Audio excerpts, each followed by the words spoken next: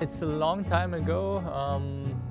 I think it was with my dad. He showed me how to ski, especially on cross-country skis, and yeah, it made a lot of fun, and for me it was a really special moment, and for me this was the beginning. First, the parents who supported me with my sport and everything, to go to a school where I can improve my skills and to make the step to the World Cup. And so I can say my family was a really important thing in my career.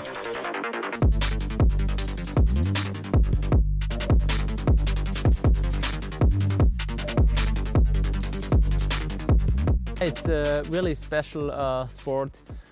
We have to combine two different sports, and it's really hard in the training, but it's also interesting to keep the balance up.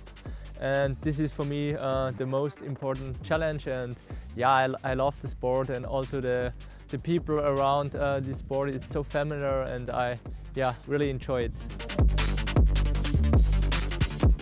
I must say the injury, the time was really hard for me, because I was successful at the end before the accident happened, and yeah, it was difficult to get up again.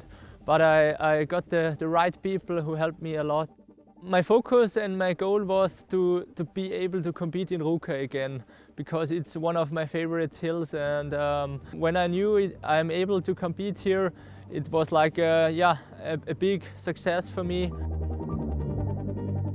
It's like when you learn a lot for an exam, for example, and then it's finally here and you can show a good performance, and then the whole pressure pushed down, and just amazing.